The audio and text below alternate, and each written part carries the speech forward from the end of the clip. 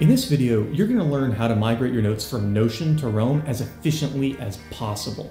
When I first discovered Roam, I immediately fell in love with the tool, but I had a big problem.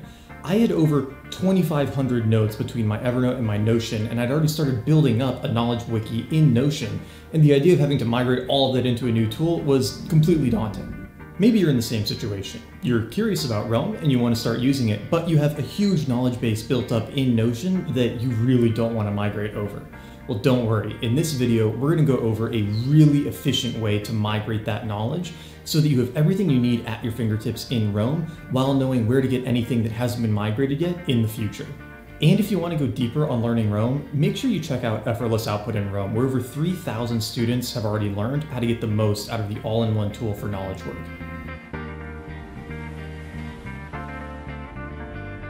Now, before we dive into the methodology, I want to go over what I call the efficient migration philosophy.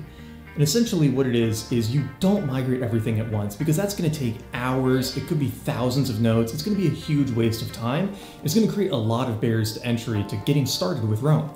Instead, we want to migrate over the highest value information to immediately get value from the new tool while making sure that you know exactly where to find everything that's still in your Notion database, should you need it in the future. All right, let's dive into the methodology. The goal of this migration is to quickly bring a lot of value into your Roam database so that you're immediately getting value from your previous notes in the new tool, but you don't have to spend a ton of time moving everything over. So I want you to pick a really high resonance notebook, a notebook that you know you really value the notes in, that has a lot of importance to you and that you really want to make sure you have in your database. For me, I'm going to pick this philosophy series of notes in my Notion database because I really like a lot of these notes. They're really valuable to me, and I want to make sure that I get them into my Roam database. As we migrate the notes, we're going to follow 3 steps. Number 1, making the note in Roam. Number 2, copying all of the contents over. And then 3, adding all of the relevant tags and metadata. So let me show you how I do that on a couple of these. So we'll first take this article, Rick and Morty and the Meaning of Life by Daniel Jeffries. I'm going to go ahead and copy all of the text here. And then I'll go into my Roam, and I'm going to hit Command U to bring this up, and type Rick and Morty and the Meaning of Life.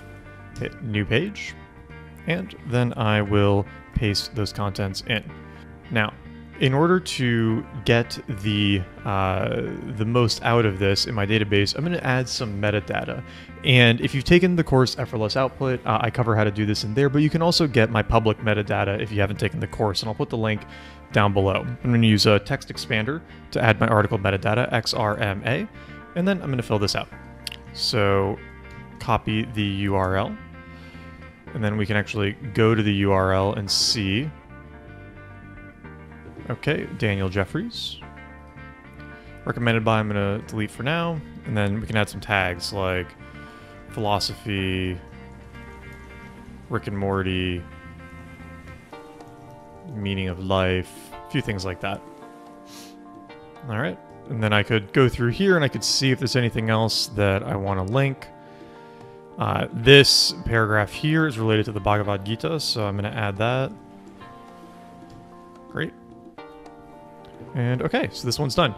Now I can go back to Notion, and I might add a tag here like roamed, so that when I'm looking at this database later, I know what I've actually transferred and what I haven't. I could add a filter that says, add a filter where tags does not contain roamed, and then it would hide those for me. But now I can start going through this and copying some of the other ones over. So I'm going to go ahead and do that, since I assume you don't want to watch me just do that same thing over and over again. And then I'll show you what it's going to look like in the Roam database. Now we can see what we've made. By migrating all of those notes over and starting to tag them with everything they're related to in your database, we've started to create this knowledge graph in Roam from all of the notes we had before. So as you can see, I'm on the philosophy page, and you can see a bunch of those notes that we were looking at before. They're all now here. They have the philosophy tag, which means I can easily find them. I can also start to look at how some of these pages relate to each other. So obviously these are all related to philosophy, but I could go into one of these things that I had pulled in before, like how to be a precious snowflake, and see all the other things it's related to, like narcissism, millennials, philosophy. I could check on the millennials tag, right? And there's, you can kind of start to explore your database like this. I could also start to filter by anything that I pulled in that fits multiple categories I'm interested in. So these all have the philosophy tag, obviously, but I could also see what also has the happiness tag. So philosophy and happiness. And if I wanted to write an article or something about, how to be happier, I could pull on ideas from these articles about philosophy and happiness. So now you're starting to see how just migrating the notes in and tagging them gets you a lot more utility out of them, because you can find them in multiple places. They're not locked into one, list, database, whatever. You can explore, organize them, and you can start turning them into head pages of master information, which is something I cover in the Effortless Output course. But basically, pulling out ideas into this head page of philosophy to make like a master guide to, say, philosophy of happiness or things like that.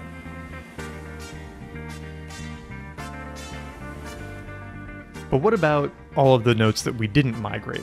Well, what I'm going to actually recommend is, again, don't migrate everything right now. What we're going to do instead is, for every collection of pages that you haven't migrated yet, we're going to go and we're going to leave reminders to ourselves to migrate them over in the future. So for example, I have a lot of notes on photography in my old note-taking system, and I don't want to migrate those over right now because I'm not actively working on doing any photography. So instead, I'm going to go to the photography page, and if I don't already have it, I'll just make it. And now on here, I'm going to make a task with Command Enter to say migrate old notes on photography. Now what this does is it tells me that if I'm looking for notes on photography in the future, I haven't migrated them yet. So I need to go back into wherever they are, whether it's Evernote, Notion, whatnot, and move them into my Roam database. This way, I'm making sure that I don't lose those notes, that I know where to find them in the future, but I'm not wasting time migrating information that I don't need right now, or that isn't super high value to me right now. I might never migrate these notes, but if I do want to in the future, now I have this reminder that I haven't brought everything over into Roam. So this is the best way to make sure that you migrate over really important information now, but also are reminded to migrate over everything else in the future. So you can go ahead and do this for any notes you have in your old tool that you want to make sure you bring over in the future if you ever need them. I hope that helps you migrate your notes from your old tool into Roam. If you enjoyed it, I'd love it if you liked this video and hit subscribe, because I'll be doing a bunch more videos on getting the most out of Roam in the future. Also, if you haven't checked them out yet, I have a couple other videos that I should be linking here somewhere that are about how to write an article in Roam and how to use Roam for journaling and morning pages. And those might be really valuable to you as well. So I hope you enjoyed this video, and I'll see you in the next one.